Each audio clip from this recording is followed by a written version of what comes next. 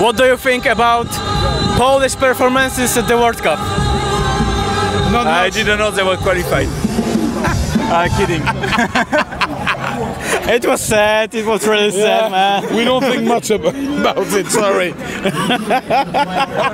Dzień dobry, z tej strony Food Break. Dzisiaj jesteśmy w strefie kibica w Kaliningradzie i zapytamy się kibiców, między innymi tych, którzy znajdują się tuż za moimi plecami, co tak naprawdę sądzą o jutrzejszym spotkaniu Belgii z Anglią, a także zapytamy ich o nieszczęsnym występie naszych reprezentantów na mundialu. Zapraszam do oglądania. Who will win the match England versus Belgium? Oh, it's hard to say, but I think I'm hoping for a 3-3, you know, like 3 goals on each side. That would be an exciting game. Belgium. The stadium. Belgium. Belgium. What result? 2-1. 2-1. Yep. It's going to be a close game. Probably 1-1 or 2-1, something like that, yeah. Wynik jutrzejszego meczu. Anglia czy Belgia? Ja mówię, jestem na tym meczu, będę Belgia 2-0. Belgia 2-0, a czemu akurat tak? Czemu tak? Myślę, że De Bruyne i reszta zrobią swoje. I'm going for the Red Devils. Go Belgium. Go Belgium. What result do you expect? I think of 3-0. Lukaku and Hazard are just going to be unstoppable. England, obviously. In England. 3-2 to England. What result do you expect? 6-0 England. 3-0 England. 3-0. Gonna go 2-1 England. Yeah, I mean, Harry Kane double. Quite difficult. Yeah, it will be difficult because they have Harry Kane in front. So he's a top scorer right now. So it will be difficult for us. But yeah, we have some good players as well. So we have a good chance. Yeah. Okay, so what result do you expect? I think it will be a small win for us. I think like 2-0. I'm going for 3-3. I actually expect 3-2 for Belgium. 3-2. Yeah, 3 goals and 2 goals for England. Belgium. Belgium. Yeah. What result do you expect? 2-1. Mexico! Mexico! Mexico! England. England. Okay. 2-0. Okay. 3-0. 4-0. Mexico! Mexico! Mexico! Mexico! Mexico! Mexico! What do you think about Polish performances at the World Cup? I didn't know they were qualified. Kidding. It was sad, it was really sad, man. We don't think much about it, sorry. Jak oceniasz występy polskiej kadry na Mistrzostwach Świata? Bardzo przykre pytanie, no ale musi paść. Gdzieś muszę powiedzieć, że gdzieś było przygotowanie nie tak jak trzeba. Po prostu gdzieś zabrakło nam troszkę, nie wiem, werby takiej, po prostu takiej więcej walki i tak dalej. Po prostu no... Tak jest, przykro mi, no po prostu, nie?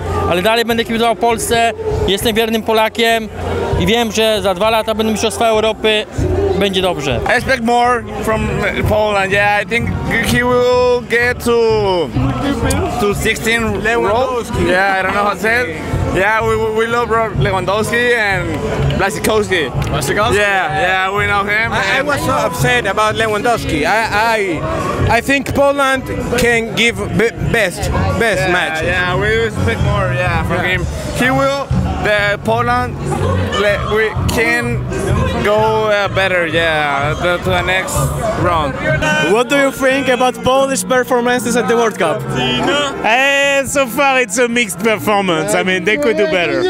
Okay. I think they had some good players, but unfortunately they didn't play as a team. I mean, the players you have are amazing. Like any team would want players like that, but it's just they were playing for themselves, not for their country, and that is what needs to change. Disappointing. Yeah, disappointing.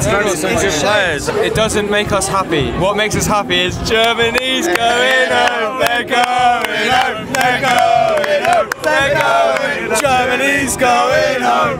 What do you think about Polish performances at the World Cup? Polish. I'm from Poland.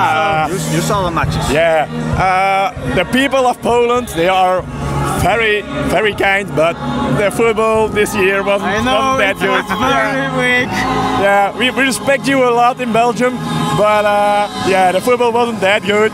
So yeah, you deserve to go out, I'm afraid. Who will be the top scorer at the World Cup? I'm cheering for Sherishev. I bet on Brazil, but now maybe Portugal, yeah, or maybe Ronaldo. Worked very well. But I hope for Brazil, I hope for Neymar. It's gonna be a tough one, but I mean, if England or if France do a good team, they're gonna do a good job. Barcelona! Harry Kane could do it, Cristiano could do it, maybe Lukaku. Maybe Lukaku could be the other one, yeah. Kto twoim zdaniem zostanie królem strzelców? Wiesz co, paru faworytów mam, nie, ale jeśli chodzi o króle strzelców, nie powiem ci dokładnie. Moim zdaniem co do mistrzostw świata, dużym faworytem dla mnie jest Chorwacja, Anglia, Belgia. To są kluby, które mogą daleko zajść. Myślisz, że Chorwaci dadzą radę? Tak, myślę, że dadzą radę. Naprawdę mają dobrą ekipę, dobrze grają, podoba mi się jak grają po prostu, nie? Myślę, że daleko zajdą. Who will be top scorer the World Cup? Harry Kane, obviously. Harry Kane. John Stones. Go Harry Kane. Harry Kane, okay. Of course, it will be one of us. It will be. I said Lukaku. Lukaku? Romelu Lukaku. Jak widzieliście, ludzie znajdujący się w strefie kibica w Kaliningradzie są bardzo pozytywni. Miejmy nadzieję, że tak samo pozytywne będzie dzisiejsze spotkanie, które czeka nas już za parę godzin. Z naszej strony byłoby to tyle. Zachęcam do subskrybowania kanału Fortuna, Zakłady bukmacherskie. Oczywiście ocena pod filmem mile widziana. Trzymajcie się, do usłyszenia.